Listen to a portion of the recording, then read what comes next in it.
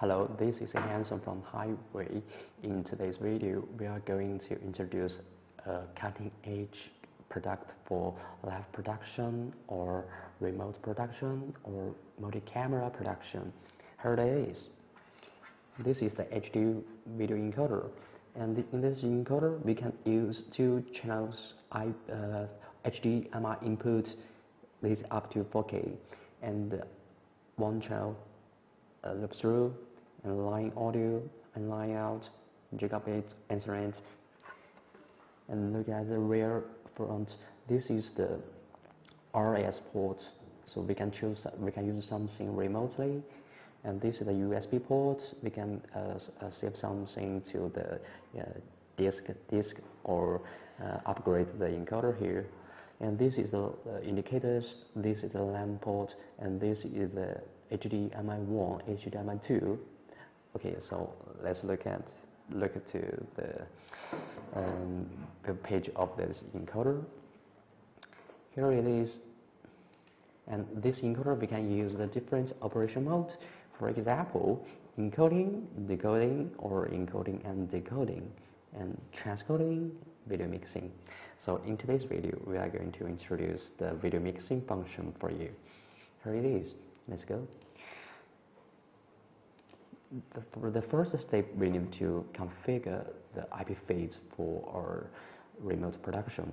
I have already added two channels IP feeds here, and next step we can use this video mixer, and we can choose different protocol or different parameter for our use. For example, if you want to stream to YouTube, you can enable RTMPS, and if you want to stream anywhere, we can use SRT or any protocol we want.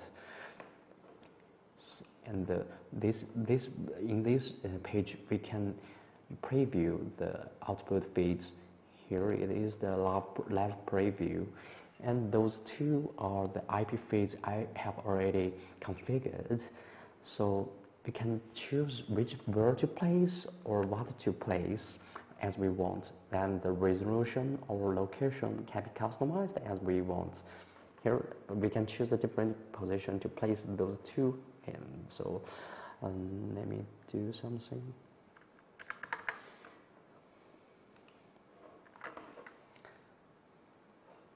Besides that, this preview, we can use the VLC or any media player for the preview. Here it is, and we can see the location have already changed.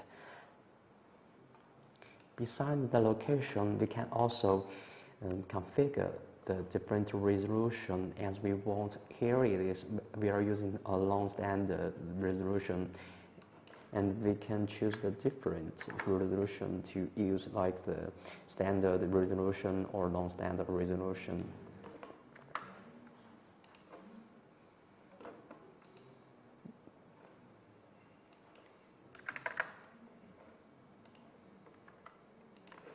We can see the picture is being changed. The resolution of this picture is already being changed. So we can do it this way, and any feeds can be customized as we want. And once we have configured everything as we wanted, we can start our streaming as we general encoder, stream to YouTube, or send it to another platform or another point as we want. And this is today's video. If you have any question